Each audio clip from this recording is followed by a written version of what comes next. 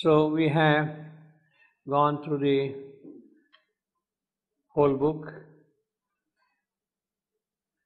So what we'll do is, we'll quickly run through various sections and see how the theme develops in the book.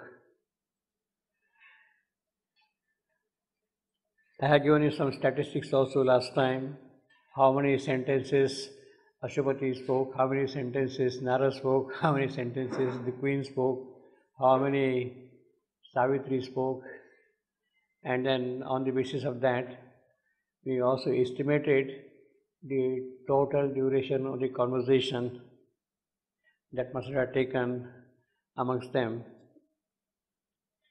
And the estimate is roughly 3 hours, about 3 hours or so.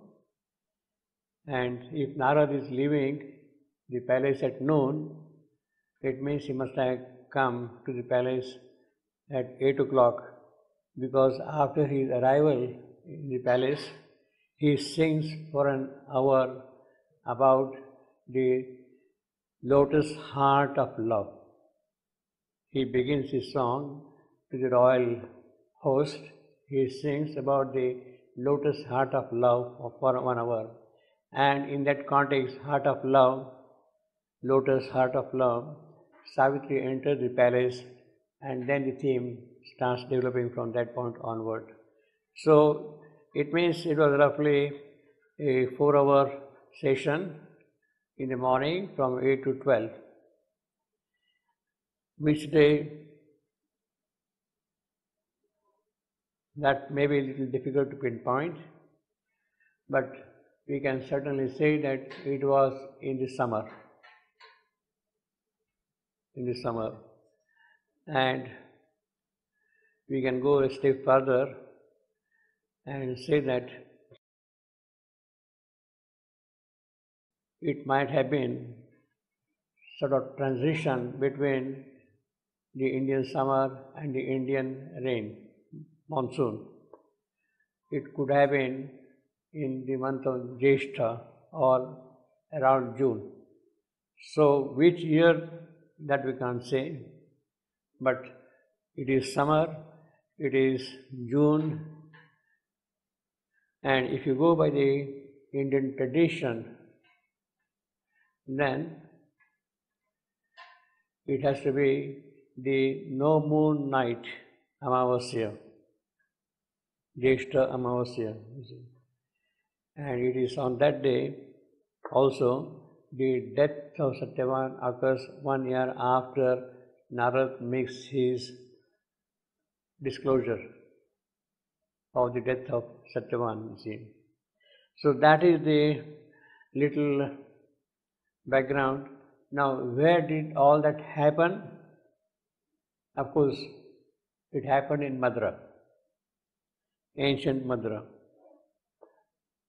Now, can we locate where the Madra could be and all that? That is a little difficult question. It could be anywhere in the northwestern part of India.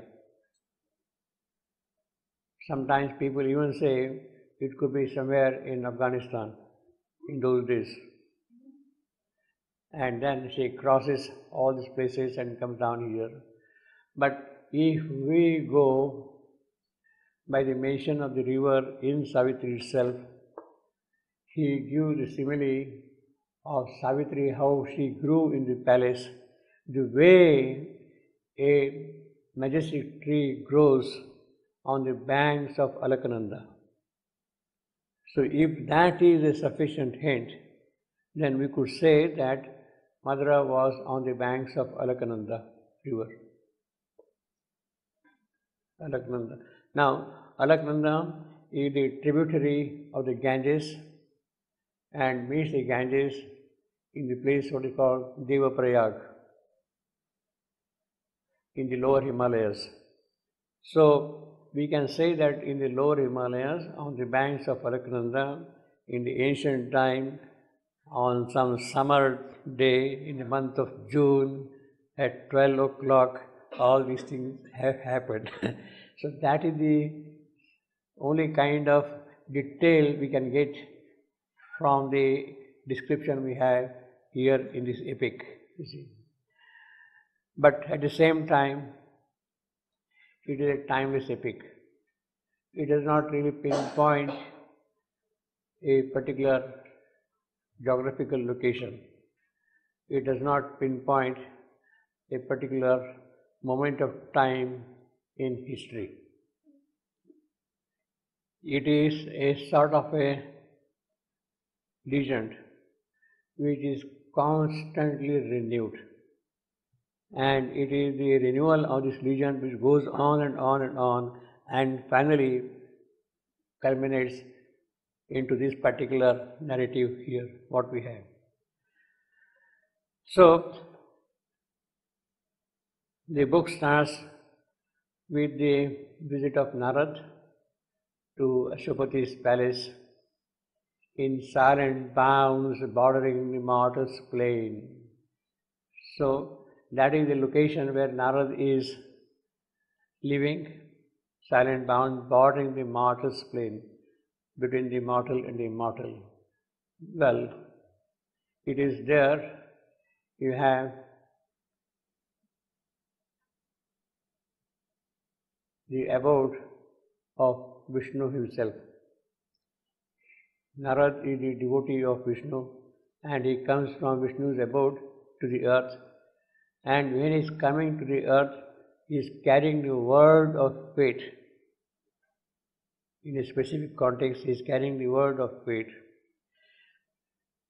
It means that that word of fate is loaded with the intention, power of Vishnu himself. Vishnu, who is the sustainer of this creation, who carries this creation forward.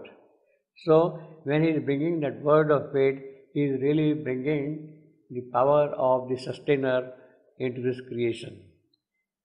What is it that he wants to sustain? He wants to sustain the evolutionary march of this creation forward. And it is in that context, therefore, Narad is coming here. He is coming with the word of fate, word of Vishnu himself, in that sense.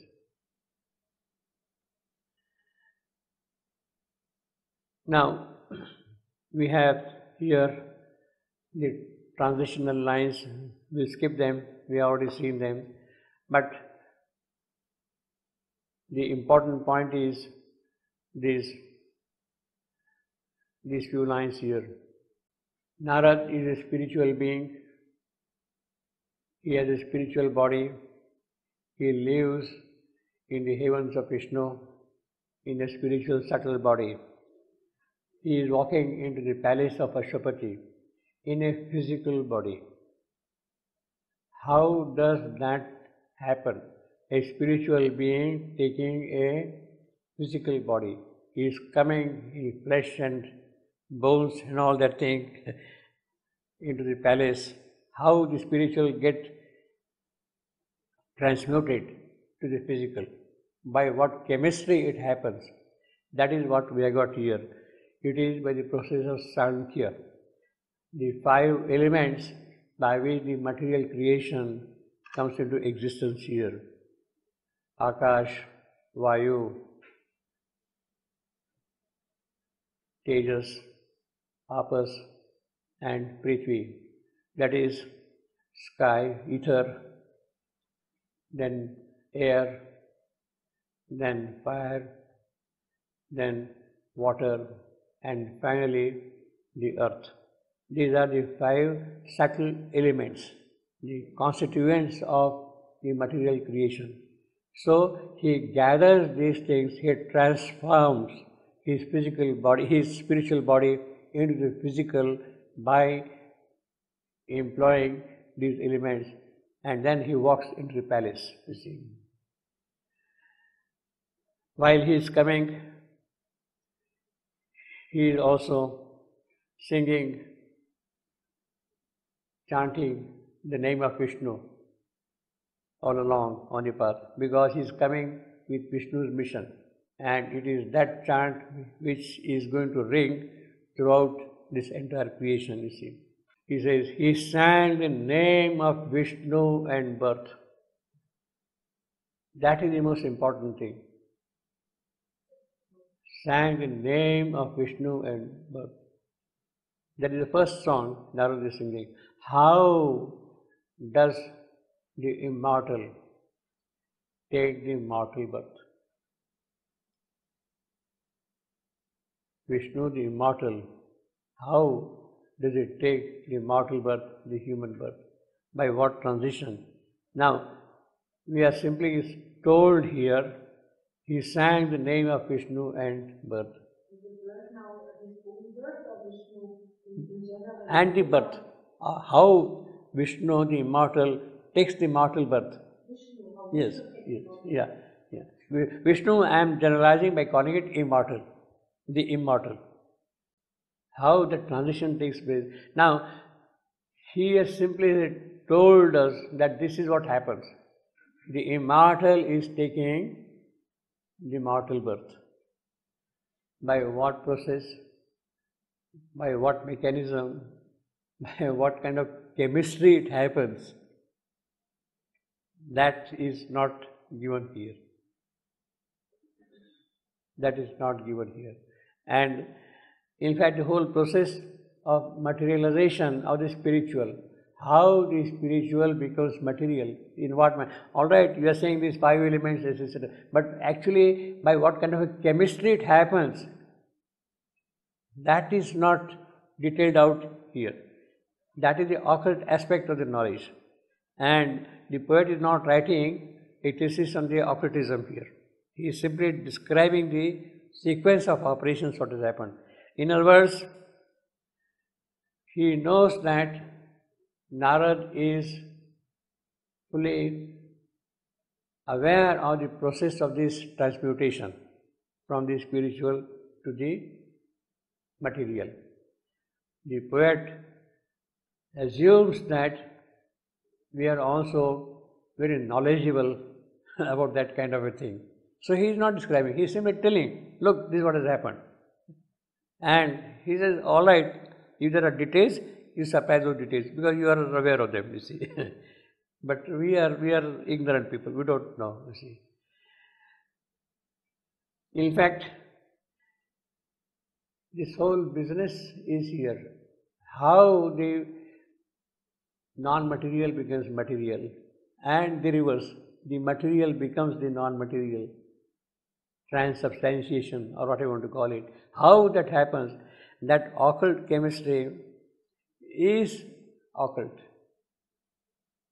Is occult. And perhaps it is so because when this was happening,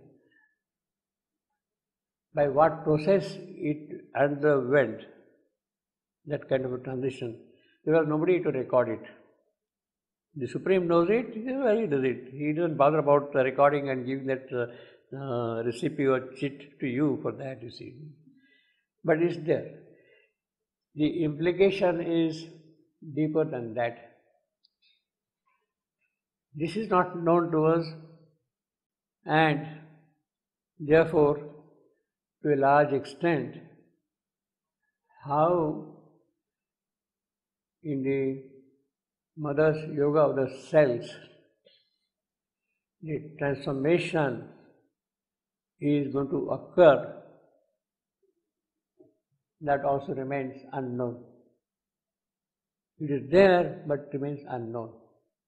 How the transformation of the cells will take place, that also. And the mother says very distinctly, very clearly, that knowledge has not been given to me. That knowledge has not been given to me. And therefore, she has to work out all the necessary. She has to do the yoga of the cells and discover the knowledge herself. It is by that process only the cells will open out to the Supreme. They have to learn it. It has not to be given. Not to be. They had to learn it, you see. That is the whole intention behind it. And therefore, that knowledge is kept back. Knowledge is kept back. People like Narad, they know up to a certain extent. Narad is a spiritual body. He can come into the physical body. Because that process is already established in the cosmic operation. So it is possible for Narad to undergo that kind of a transformation, transmutation. But it is impossible that in the present conditions, a supramental being would come and deliver a message to, say, Savitri. He does not know how to materialize. He may operate to somebody. He may operate to somebody, this supramental being. He does not know how to materialize here. That has to be worked out. So in that sense, we are very lucky that Narad is not a supramental being. You see, because he can come and do these things, you see, and do something at least, you see. He can receive this supramental knowledge and deliver it to us. But supramental being, no. He can come physically and walk into the palace and give all those things, you see. So we are really fortunate that Narad is, and he is doing it all in the grace of his Vishnu, in the kindness, in the benevolence of Vishnu. He is doing all these things to you see. So he sings 5 songs. How 5 songs of creation. First, how from the inconscient the whole thing started, and ultimately how death will climb to immortality. How death will climb to immortality. It is the death itself, himself, who is making the progress. And he is aware of it. He knows the intention of it. And then he sees the truth that cries from night's blind deeps. For what? To awake consciousness in beasts and men. The process of evolution, he is describing step by step like that, you see. He sang the glory and marvel still to be born. This is what we have seen last time. Glory and marvel still to be born. Or the future. This is the 5th song he is singing. Narad. And glory and marvel still to be born to what? That bodies become divine and life becomes bliss.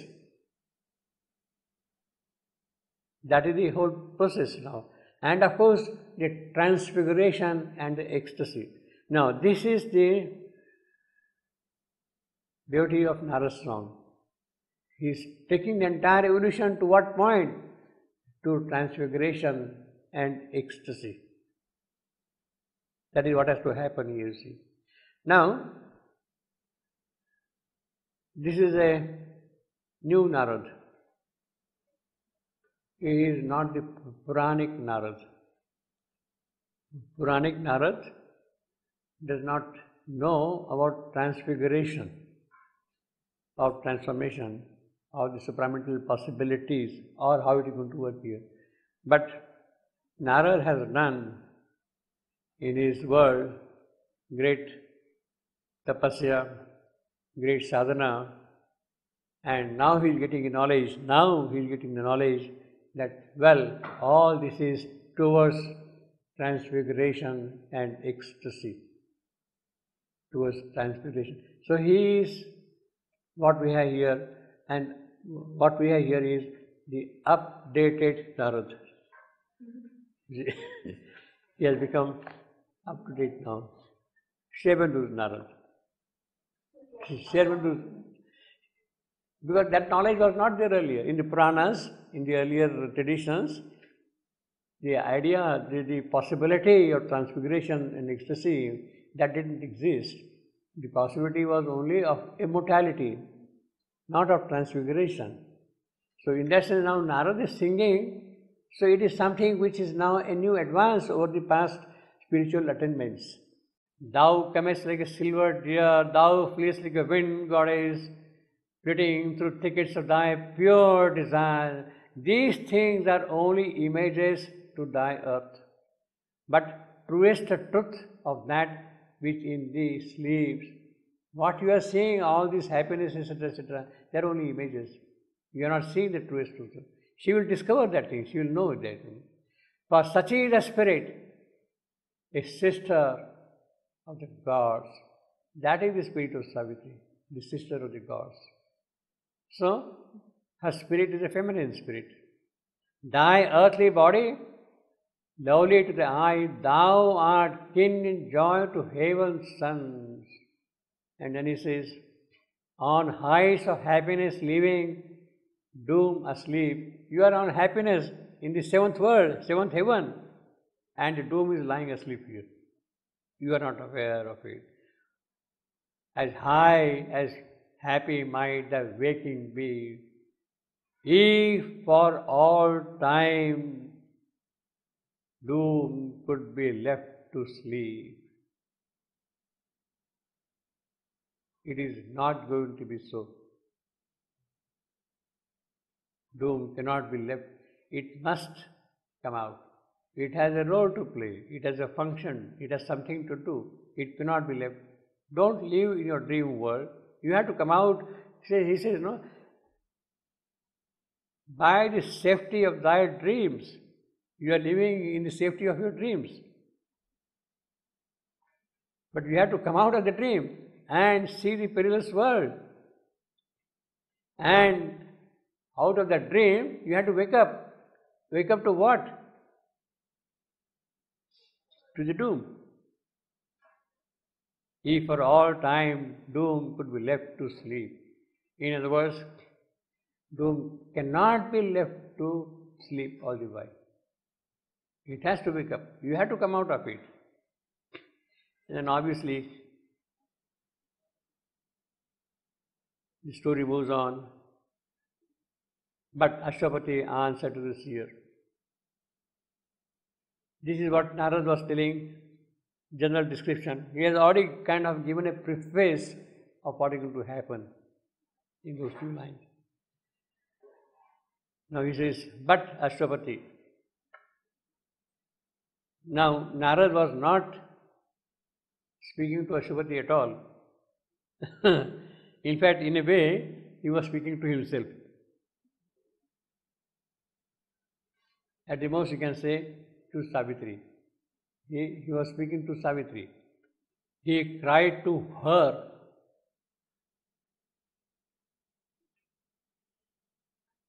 He cried to her. You see, all that thing.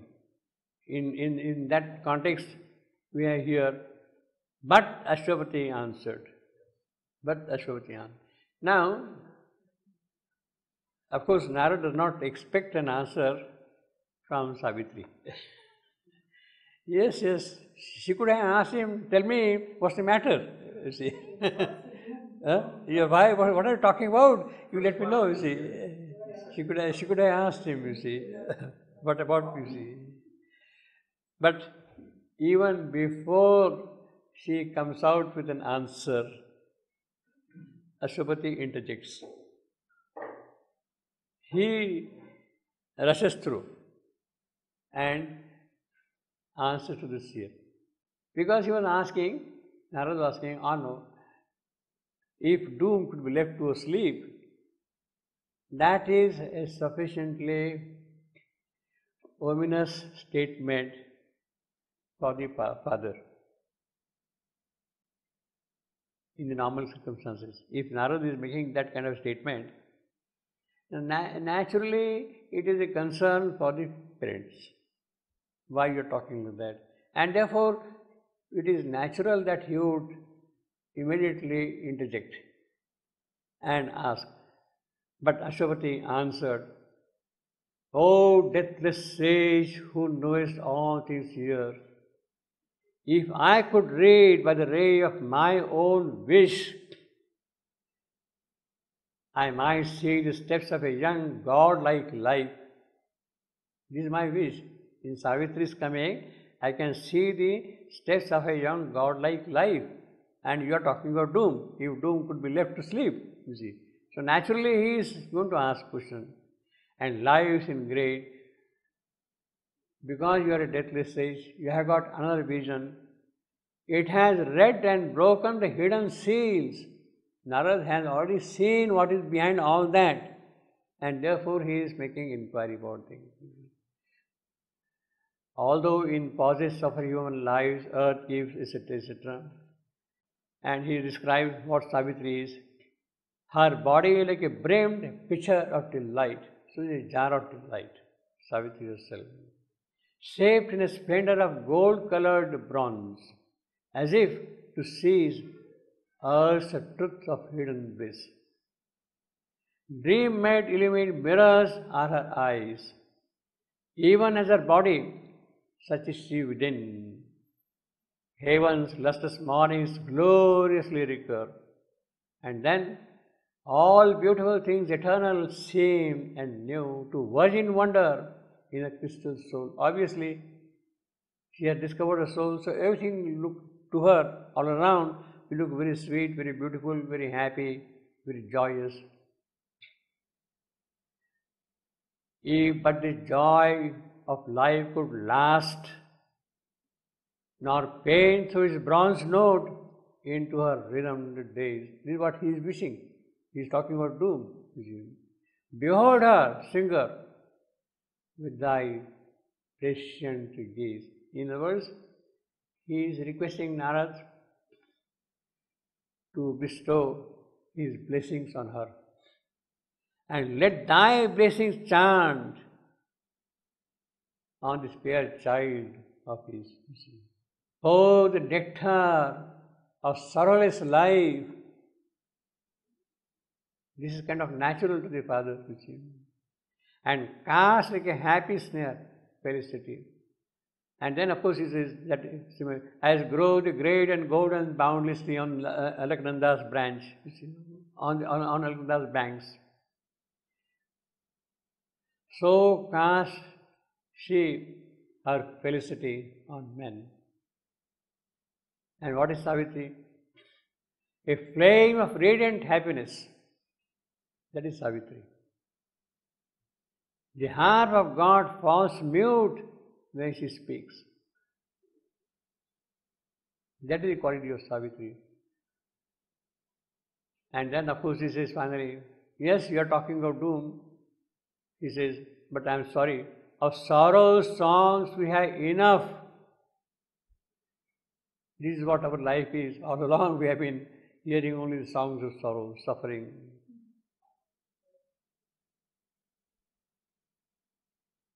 And therefore he says, once let unwounded pass a mortal life. He is asking, he is praying for blessings, that let her life pass unwounded. Obviously then Narad keeps quiet. Silent is sat. He does not know how to answer immediately, although he knows the answer, you see. But then he has to prepare that thing. And therefore innocently is asking, as if he does not know anything. Yes, Savitri has walked into the palace, into the hall. Please let me know where she had gone, for what purpose she had gone, you see. Yeah, he's coming on the human level, you see. You see. On what high mission went her hastening wheels, hastening wheels.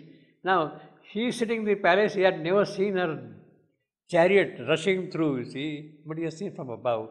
But he knows hastening wheels because the way which she is rushing into the palace, hasteningly she went to the palace to tell something immediately to her parents. So that he has sensed already, you see. Made visible, paradise made visible in her eyes. The moment he looks at it, and then of course the king answers, the red Ashoka watched her going forth, which now sees her return. So that is 1 year journey of Savitri. Ashoka blossoms in the summer.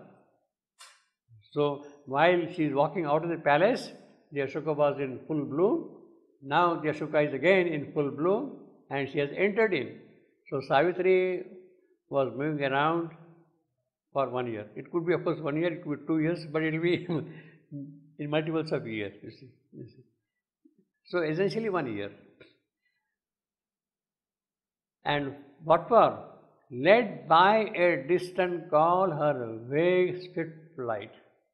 Threaded the summer morn. You see, again, that summer, we have got this thing repeatedly appearing in Savitri, summer. The whole thing, meeting, etc., is taking place in the month of summer. Narad is coming here in the month of summer.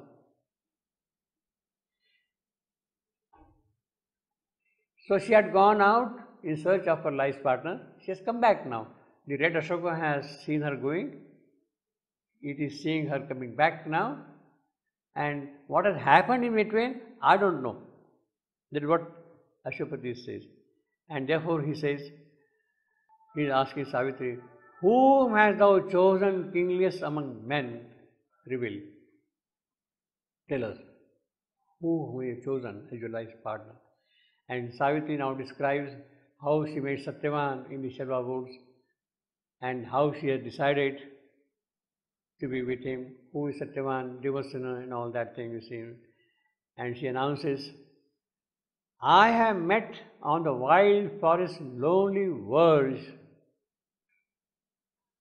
My father has chosen. This is done. This is done. No further argument.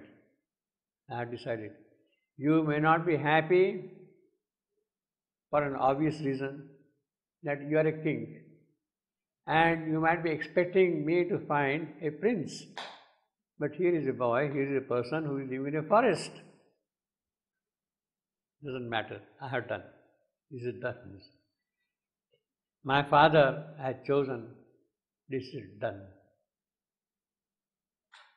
Now, of course, we have seen that the meeting of Satyavan and Savitri in the forest was again in the summer morning, maybe again just for 4 hours or so, because in the blazing sun she is coming back, returning, noon. On the high cupola of the noon, the marriage takes place and Savitri returns. So maybe they were meeting there just for 3 or 4 hours, but she has found everything, she has discovered everything. Well, that is what we have here, but it is possible, if you want to really kind of rationalize, that Savitri goes to the Shalva forest. She has been traveling from place to place, staying in different palaces, in different places, in temples, on river banks, in palaces, villages. She is traveling all the while. It is not that she suddenly meets somebody and finished. It's not that. Of course, it is there, but it is very likely that Savitri, why is Savitri coming towards these hermitages? Group of hermitages. Because she is going like that from place to place. Group of hermitages are there. This is another way of saying that possibly Savitri stayed there at least for a few weeks and they got mutually acquainted more and more intimately in the normal sense, and then they decided to get married. That could be the normal. But all that thing is kept under suspense. It is immediate recognition of theirs, who they are. Who is Satyavan? Savitri has immediately found. Who Savitri is, that Satyavan has immediately found. And therefore there is no question of their living together, or being together, meeting there, or dating, or what you want to call it, for a few days or few weeks. No. It was an instantaneous recognition of their association. This is done. Now this is important. This is done. Savitri is not going to change the decision. It is the power of love that has awakened in her soul which is speaking it out, which is telling, yes, fixed, nothing more.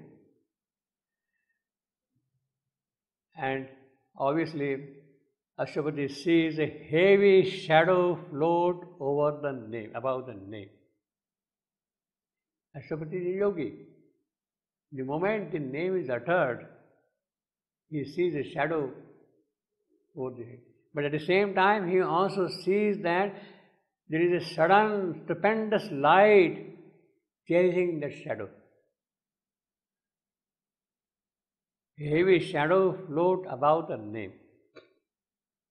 This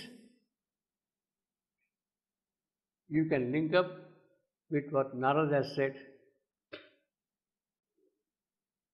Heavy shadow float over the name of Satyavan is linked up with, if for all time doom could be left to sleep. It is a doom which Ashwapati is seeing over the head of Satyavan the moment Savitri utters the name Satyavan. There is a kind of a corroboration between what Narad is saying and what Ashwapati is seeing. Sudden heavy shadow and a doom could be left asleep. See, there is a kind of a well-knitted argument in the whole of presentation of the epic, you see. But what we don't have in Narad is a sudden and stupendous light. Narad is living hanging with the shadow.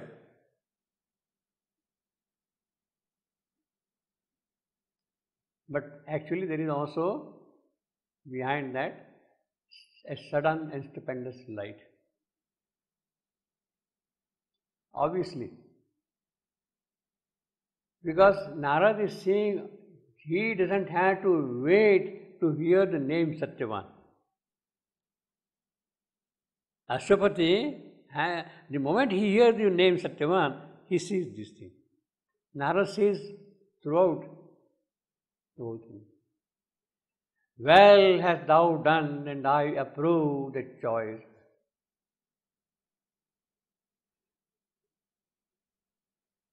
Well, he has to approve it. Because he had told her, you go and find out your life partner, and that should be all right for me. If you have chosen this boy, although he may not be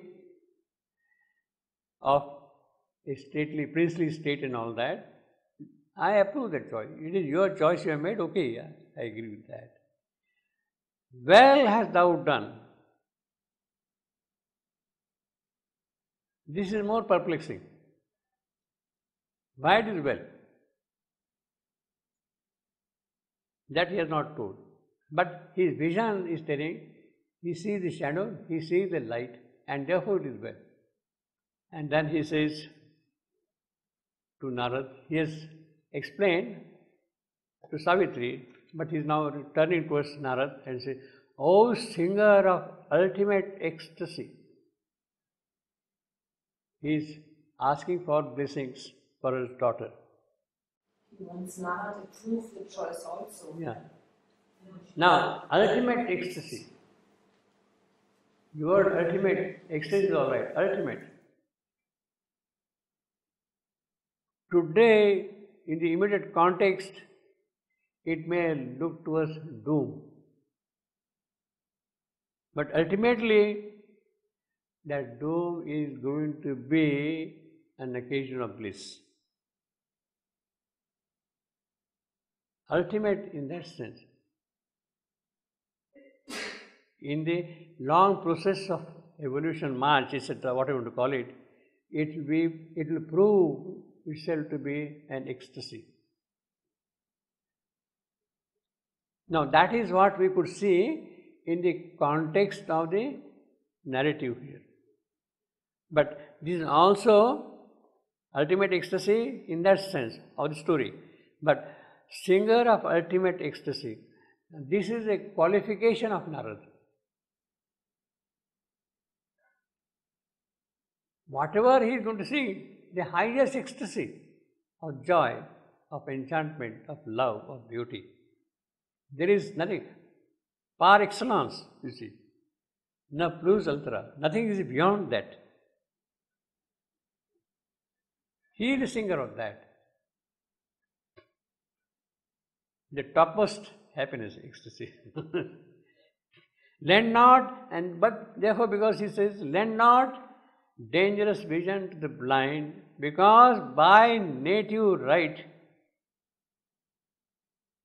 thou hast seen clear.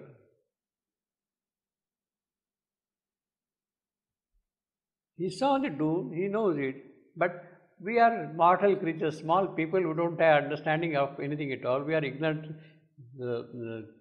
people here. So don't give us that knowledge, you see. And as he sang, the demons wept with joy. That is the great thing. Demons wept with joy, as I told you earlier many times, that these four powers who have separated themselves from the divine source for the divine work, taken upon them the entire burden of ignorance, of separation from the divine. They are now happy that their task is going to be culminated. Now all this is in the context of Savitri finding her lover, Satyavan. All that thing is in the context of Savitri. In other words, demons weeping with joy, oh, Savitri has found her lover. And it is there now the transfiguration and ecstasy can begin from that point onward. So, all these things, the whole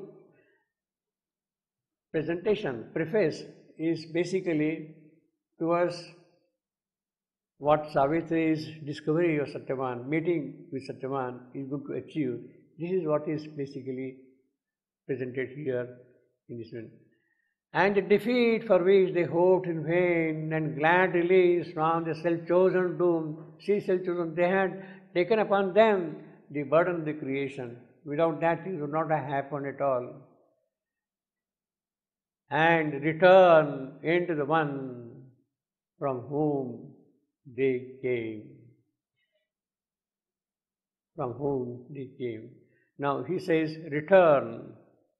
They are separated from the Supreme Source. They had become their opposite.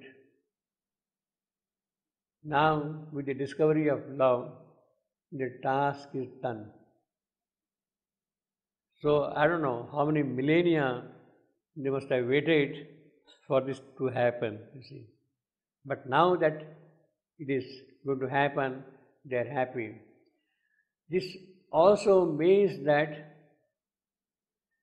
they are going to return into the one. They are not going to transform them. They are happy to go back. Their task is done and they are happy to go back. And then, of course, Narad enters the palace. The queen and the king, they receive him. He is reaching the palace early morning.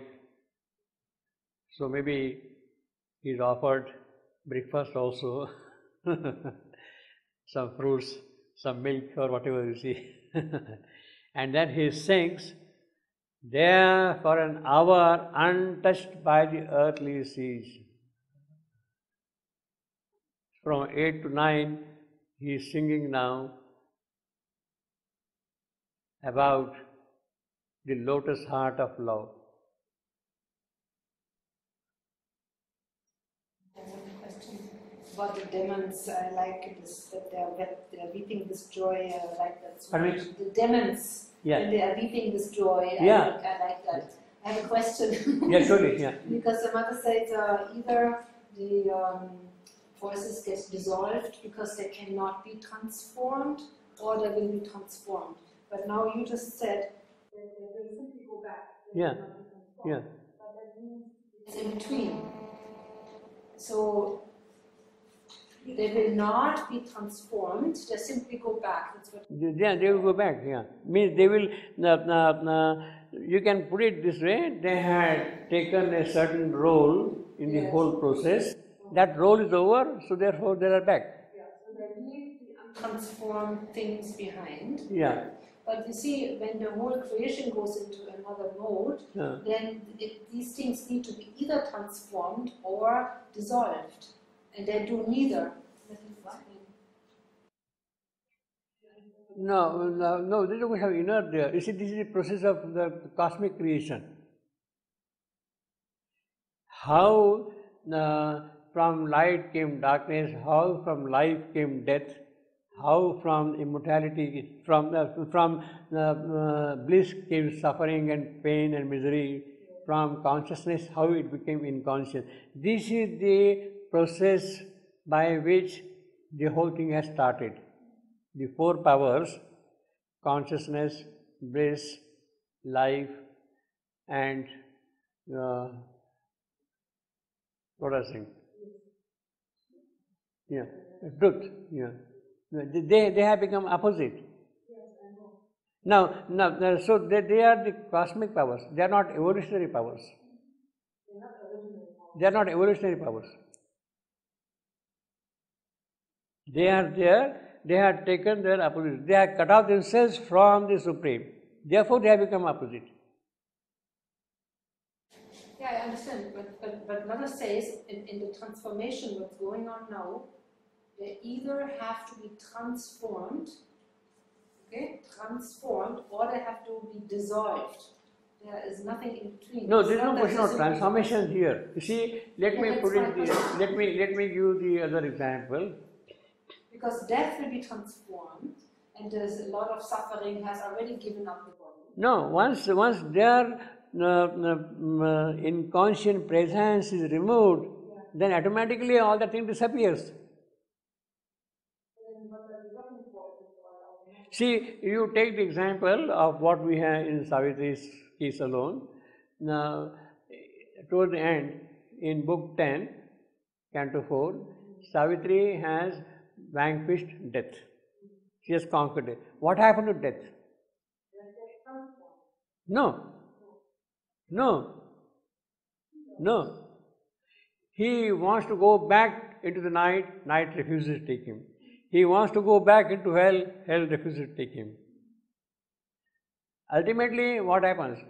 He is finding himself into the Supreme.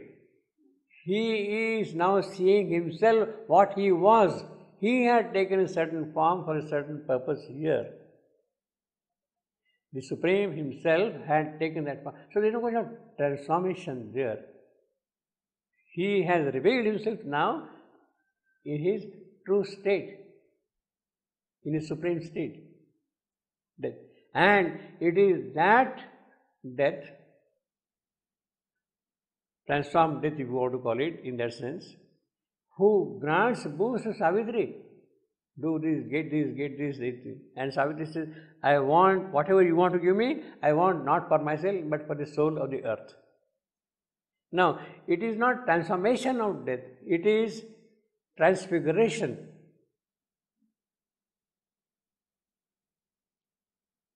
What he calls is transfiguration. He had assumed a certain role, a certain part to play.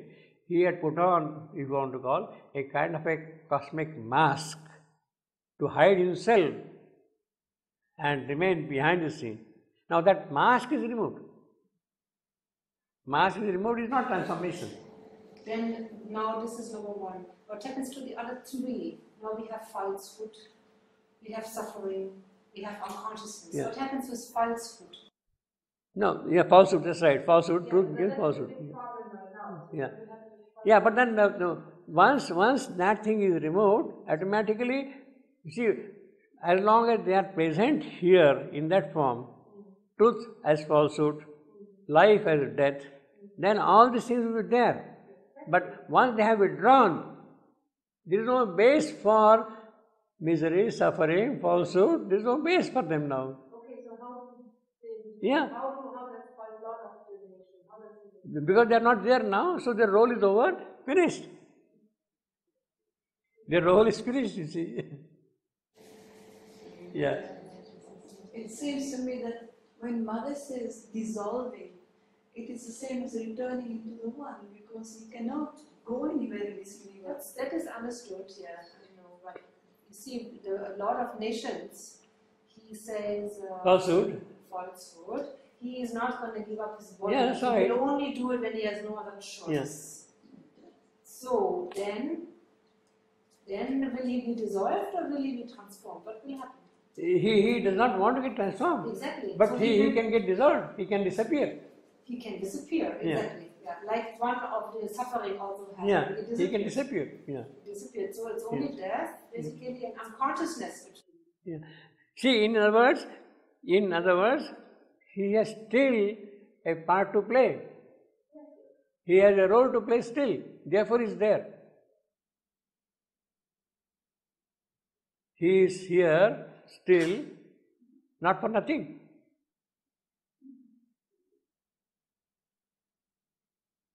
It's in the whole process.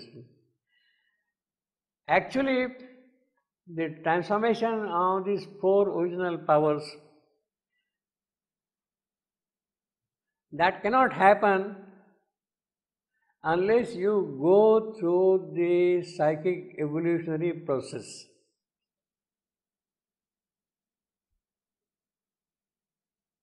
It is the evolutionary being who is a psychic who can get transformed.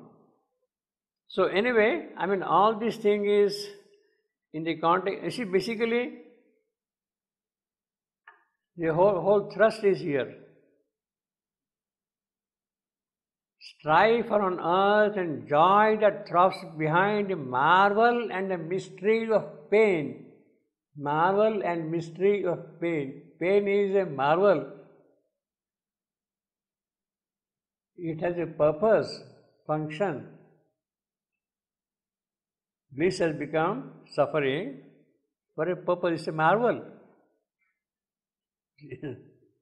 To achieve something. All that thing in the context of lotus heart of love.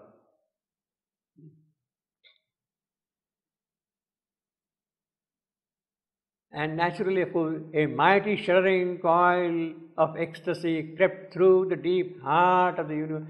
Naturally, when he's singing, all the vibrations will go. See, he says now here, deep heart of the universe.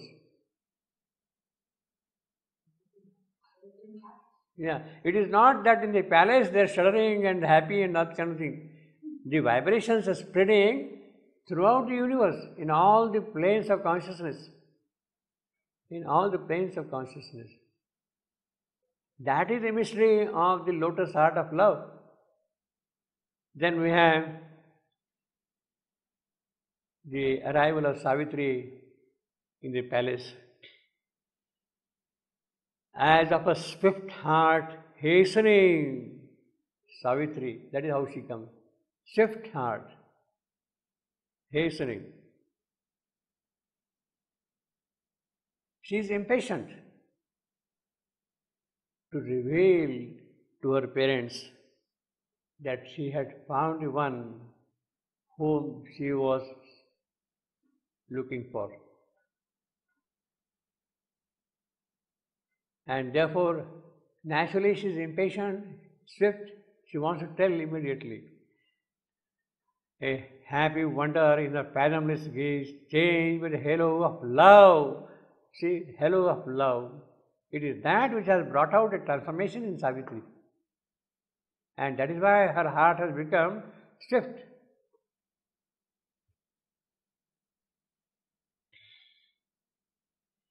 Not only that, it has the sanction of the gods. It comes with that, you see.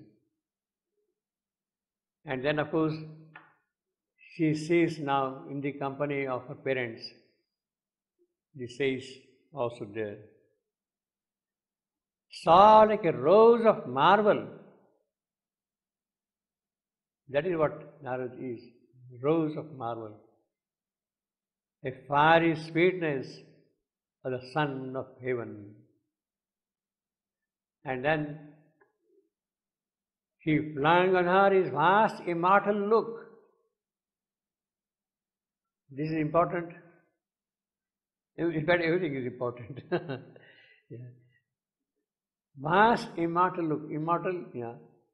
Her love may be in danger, but behind that there has to be the power of immortality. And that is what he does. Vast, brahat, embracing everything. That is what is called. And then he is asking, who is this that comes? He is asking, he is kind of exclaiming to himself, who is this that comes?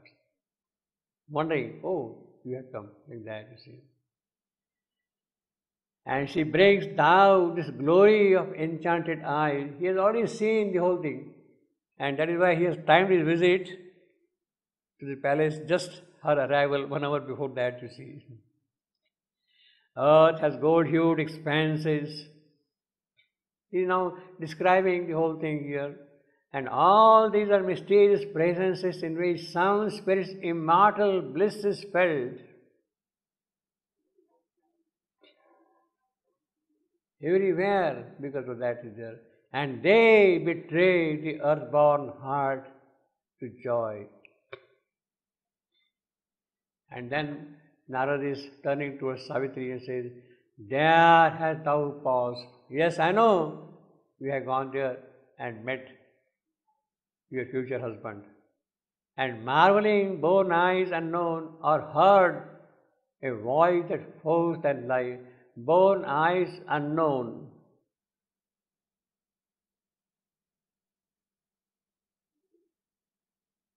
Now, Savitri is not aware of it, but Narad is. Unknown is for Savitri. She is human. Something has crept in, has happened, the power of love has opened out. But still, she is going to see through human eyes. She is going to hear through human ears. Why that forced their life? Forced their life, you see. It has to happen. And then he is, of course, preparing Savitri slowly. Yes, you have been living in a very beautiful, very sweet world of happiness. It is kind of a dream in this earth. You are living as if in a dream world. And therefore, as long as you are in that dream, you are safe.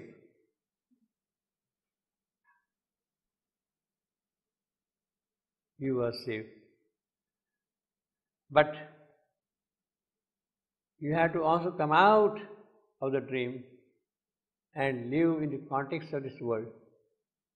See things in the context of this world. Therefore, what it means is that the moment you come out of that dream of meeting Satyavan and all that, etc., etc., the moment you come out of it, the safety of the dream is no more there for you. You are going to meet something dangerous, perilous, unhappy. He is already hinting there. Yes, you are living the dream, you are happy there. And then he says, therefore, obviously, thou hast not spoken with the kings of pain. You are living the dream, you have not spoken yet, you have not met the kings of pain. Thou hast not spoken with the kings of pain. It means that, look, Savitri, soon you are going to speak with the kings of pain. He is telling that she has to meet the kings of pain shortly. Life's perilous music rings yet to thy ear far melodied, a rapid, grand ascent of song. Yes, You will hear the perilous music also shortly. Impose not on the mortal's tremulous breast the dire ordeal of foreknowledge. He is warning Narad to hold back his knowledge. Here are not peaks of Kailas and Vaikuntha. But he also says, he has understood the whole thing, Narad. But he also says, all right, you are the singer of ultimate ecstasy. And you also know that the doom is going to befall. Savitri is going to make the danger. But don't give that foreknowledge to us. If at all you want to give the foreknowledge, there is one condition on which you can give the foreknowledge. And that condition is, if thou canst lose her grip, then only speak. If you have that power, that authority to lose the grip of fate, of doom, yes, go ahead and then speak. Otherwise, don't give us that foreknowledge. In other words, he wants that knowledge to be given and that grip to be loosened by him. He must give, because the doom is there. In fact, that is one of the best possibility the father can work out for his daughter. She is going to meet doom. But if there is somebody who can save it, he will implore his help. If thou canst lose her grip, then only speak. This is important. And he says, yes, you have come with a purpose. It is not a casual visit. You had timed very well in a certain context, and there is a meaning, there is significance of your visit here, and therefore you are here to give us that knowledge and loosen. Means Nara's contribution is a positive contribution in the life of Savitri in that sense. Perhaps from the iron snare there is escape. Yes, doom is there, but there is an escape also possible. Perhaps the blindness of her will is fate. Okay. He said and answered not. Obviously, what can Nara say? He is asking for foreknowledge, doom. He is also telling him, yes, you can come out and speak if you can loosen the grip. Narad is not only tightening the grip,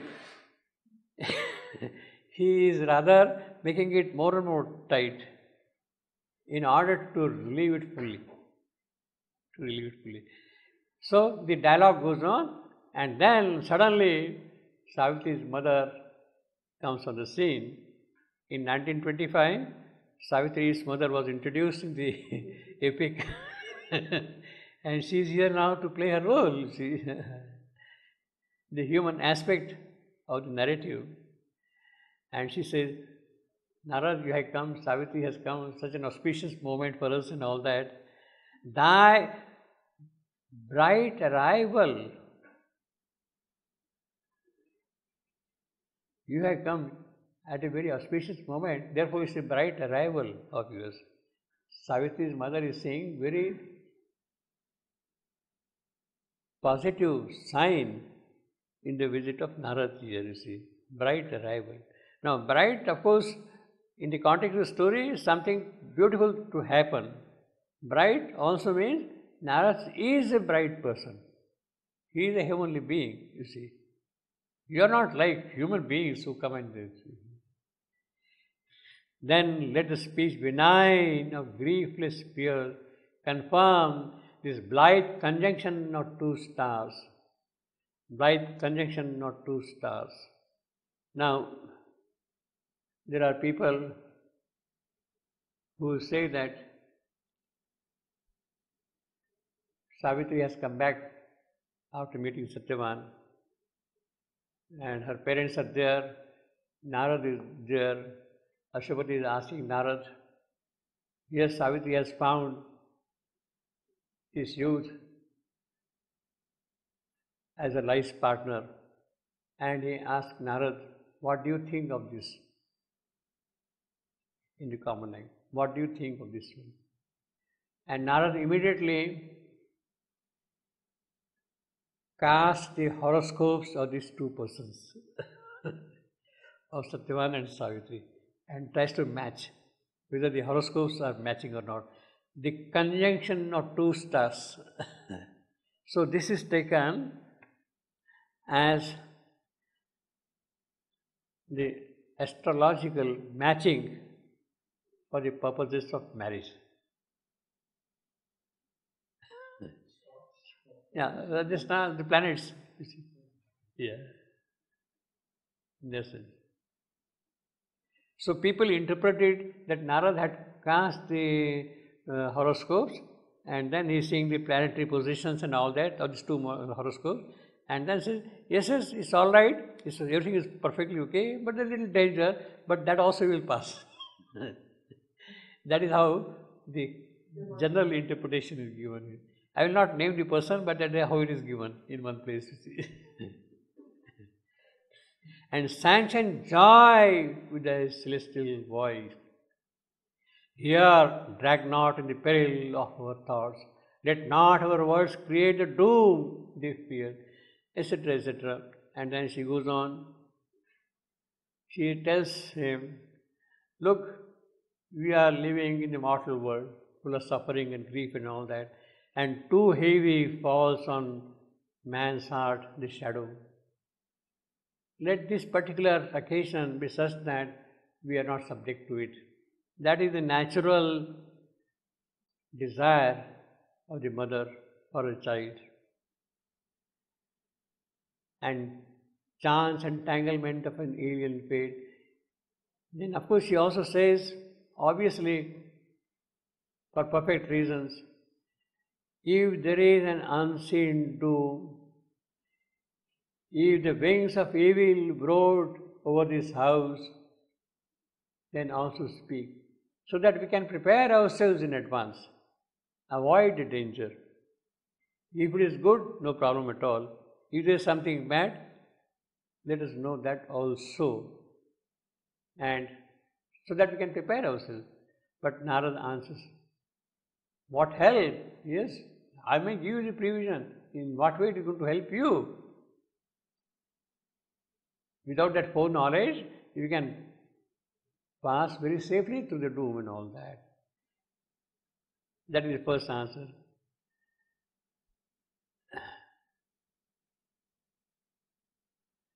None can refuse what the star host demands. Her eyes are fixed upon her piety aim.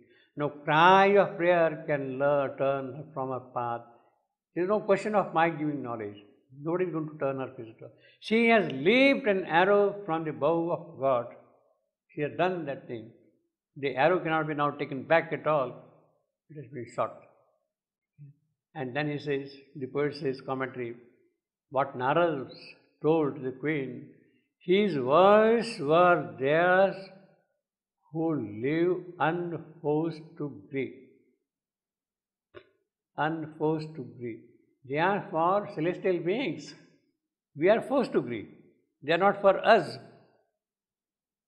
These words.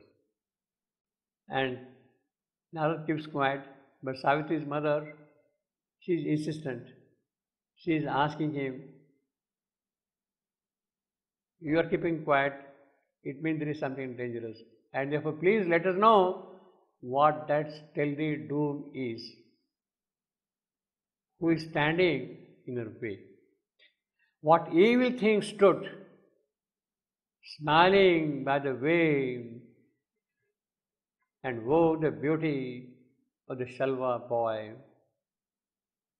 It is the evil who has taken the form of Satyavan. What is that evil? Let me know. Perhaps he came an enemy from her past to take the full revenge in this life. And of course, this is in the context of her daughter. And finally, she says, even strangers' anguish rends my heart, my neighbors, my friends, my acquaintance. Even if I walk on the road and see somebody, their anguish rends my heart. And this, O Narad, is my well-loved child. So Savitri, hide not from us our doom, if doom is ours. She is pleading, let me know. She is insisting. In fact, Narada was waiting for this. He had prepared the occasion for her to say this. Hide not from us our doom, if doom is ours. He is happy that she has asked this thing. She has made this statement, you see. Of his own accord, he would not like to give. And then, of course, she says, common language, to know is best, however hard to bear. I don't know whether it's true or not, you see. Even if it is bad thing to happen, it is good to know that bad thing to happen. I don't know if it is good or not, you see. I think it is an act of tremendous grace that the future is kept hidden from us. Is kept hidden from us. It is an act of tremendous grace. Because we have not really prepared ourselves to meet the future. We have not done enough qualifying sadhana, preparation to face fate. Therefore, it is an act of grace. And Narad, as he was waiting all the while, maybe almost for 1 hour, to make this utterance, to deliver what he has to deliver. Truth thou hast claimed, and I give to thee the truth. Etc. etc. He now describes all the beautiful qualities of Satyavan, etc. etc. as we have seen. His speech carries the light of inner truth, the large-eyed communion with the power and all those things. He speaks very glowingly about Satyavan. A will to climb lifts a delight to live, etc. etc. His sweetness and his joy attract all hearts to live with his own in a glad tenancy. His strength is like a tower built to reach heaven.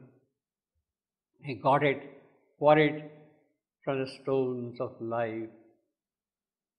Yes, quarried from the stones of life. That is how the evolutionary Satyavan has evolved to this point. Quarried from the stones of life. And then he is coming now to the business. He is such a glowing person, etc. O lost, if death into its elements, of which his gracious envelope was built, shatter this vase.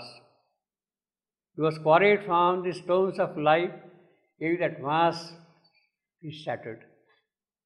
As if the earth could not keep too long from heaven a treasure thus unique loaned by the God, a being so rare or so divine a make.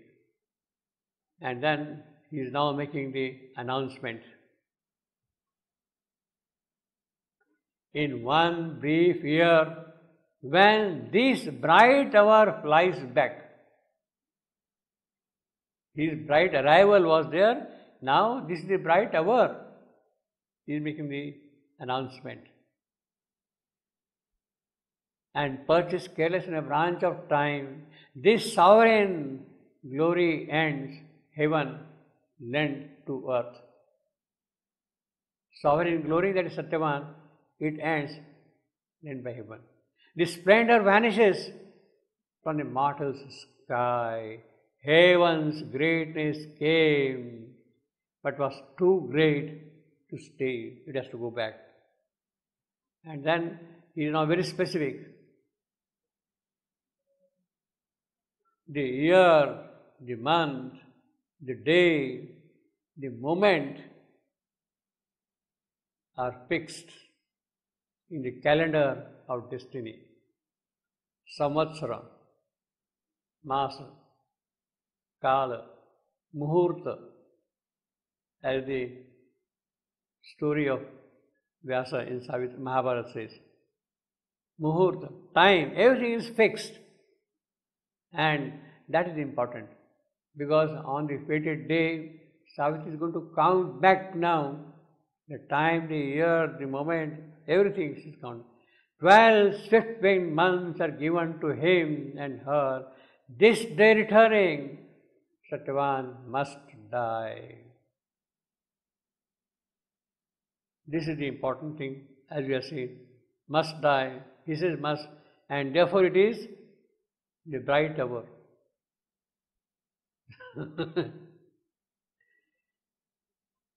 It is the bright hour that he must die. Naturally, the human queen,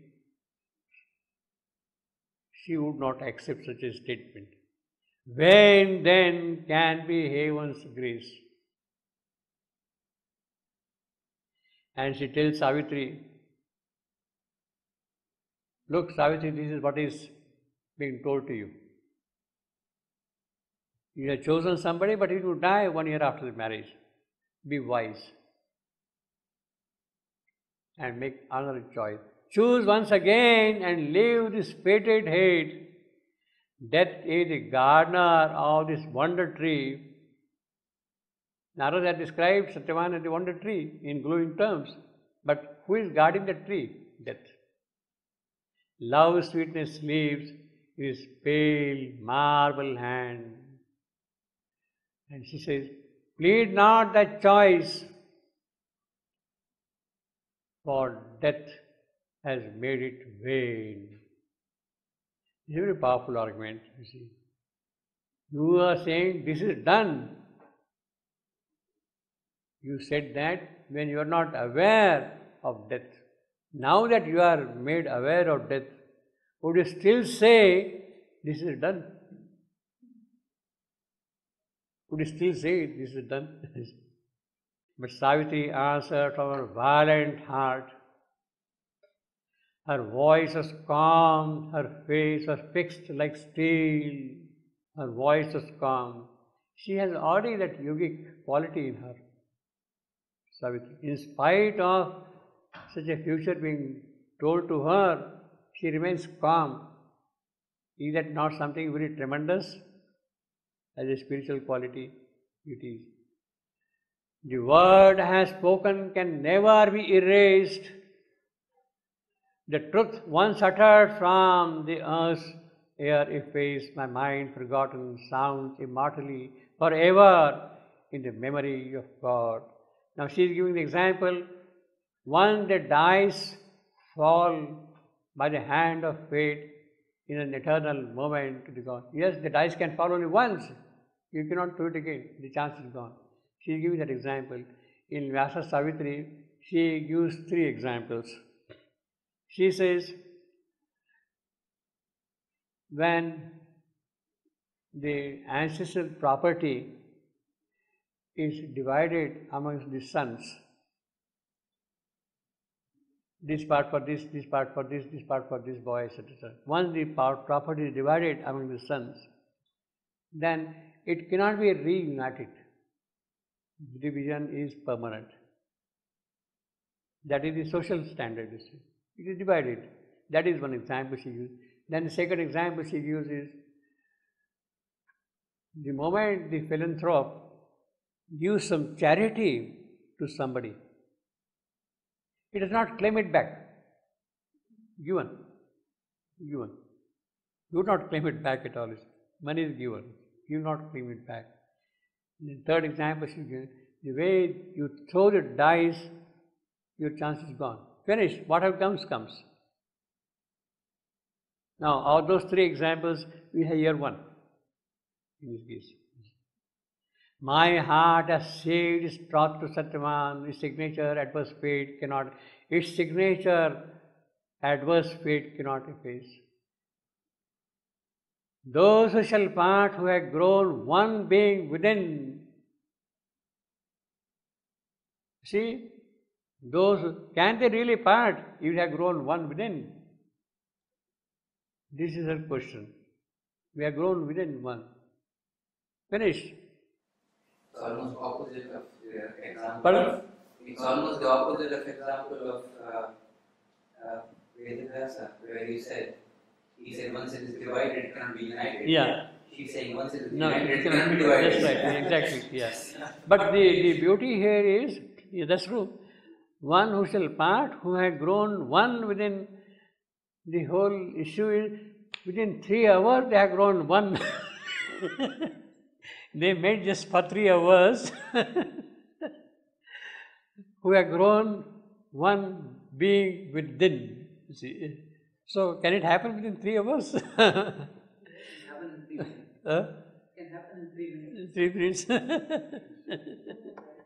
Yeah. Well, this also implies basically that with that power of love, which now got awakened in her, she has recollected the entire memory of the past. The entire past is now standing in front. Yes, through ages and ages and ages, we have been together. Can we remain separate now? Impossible. It's like in chemistry. You see? 2 molecules. Finish, yeah. But still, you can dissociate also molecules. You see, you take hydrogen and oxygen, prepare water. From water you can produce oxygen and hydrogen also. Maybe you have to go to atomic fusion. Yeah. The chemistry is reversible also, you see. Death's grip can break our bodies, not our souls, etc. Let fate do with me what shall or will or can. I am stronger than death and greater than my fate. Stronger than death. Where from does Savitri know that? A young girl, she says, death is coming, but I know I am stronger than that. She has not done her yoga yet. But the power of love is so strong in her, it got awakened in her immediately. And she says, I am stronger than death. It is the power of love that has really come out and asserts itself that it is stronger than death. So that is the magic of Nara's word. It is because of Nara's announcement, disclosure, that suddenly this memory, this past, everything has awoken in Savitri. Savitri has been set on the path of yoga. And then says, fate's law may change, but not my spirit's will. I know how to change that. And then her mother pleads again, look, Savitri, you are a very brave person. You are talking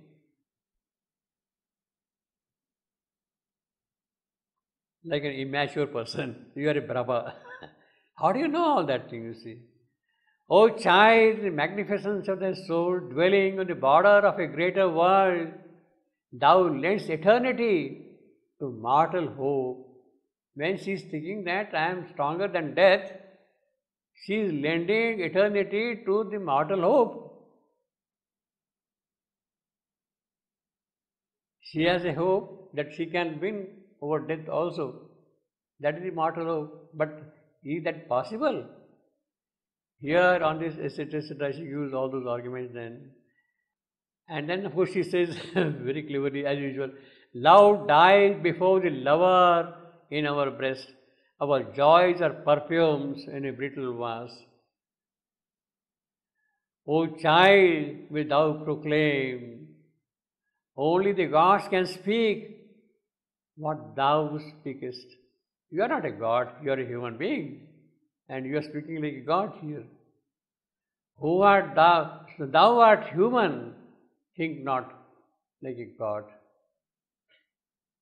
For man, because you are not a God, for man what is given is reason, pragmatism. Be pragmatic, be true to life, understand that thing, be a human.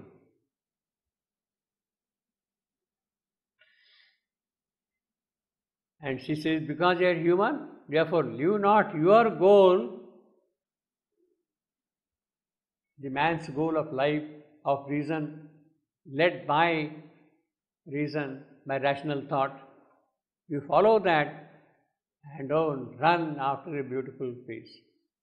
If you follow the reason, then is your life a tranquil pilgrimage. Obviously. Follow serenity, tranquil pilgrimage. In great, Then Savitri finally says, all right, you have said all those things, but I don't agree with you at all. My will is part of the eternal will. This is the great assertion Savitri is making. My will is part of the eternal will. How does she know that? Again, as I told you earlier, a little while also. She knows it because of the power of love. My will is part of the eternal will. My strength is etc. I had discovered my glad reality beyond my body in another's being. I have found the deep, unchanging soul of love. This is my discovery. Now that is the magic of Nara's word. Savitri is realizing what she has really found because he has told that thing. And then naturally she says, therefore, I have no need to draw back from his arms and the discovered paradise of love and journey into a still eternity. Only now, for my soul in Satyavan, I treasure the rich occasion of my birth. Only now she has discovered that. I shall walk with him like gods in paradise. I shall walk with him like gods in paradise.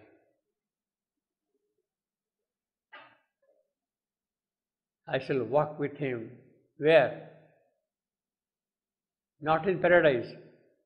The way the gods walk in paradise, I am not going to walk like that in paradise. I am going to walk like that on earth.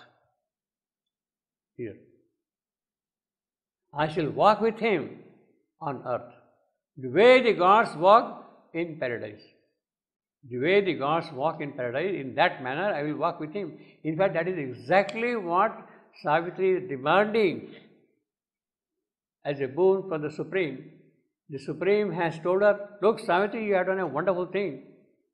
You have come to the transcendental realm, into this world of beauty, love, joy, happiness and all that. Come and stay here and be happy with your husband, Satyavan, here in this world. Savitri says, no, I don't need that. I want whatever I want for the sake of the earth. I shall walk with him on earth like gods walk in paradise. If for a year, that year is all my life. And yet I know this is not all my fate to live and love a while and die. That's not all my fate, I know that. For I know now again why my spirit came on earth. She has awakened to the mission of her life. Her avatarhood is coming out to play its role. My spirit came on earth. She says, my spirit came on earth. She is declaring herself as the avatar. Savitri is declaring herself here. Yes, I am the avatar. I have come here for a purpose. You are not aware of it, but I am aware of it now. That is the magic of Narada's word. He has made me aware of my avatarhood and who I am and who is I love. I have looked at him from my immortal self. I have seen God smile at me in Satyavan. I have seen the eternal in a human face. That is what Savitri is asserting. And obviously, then none could answer to her words. Silent, they sat and looked into the eyes of fate. What can they do? Savitri is so positive, so firm in her resolve. She has disclosed her avatarhood. Nobody can speak anything now in face of that. She is asserting that I am the avatar. I know what to do. What for I have come here? You have no place in my work, so to say, you see.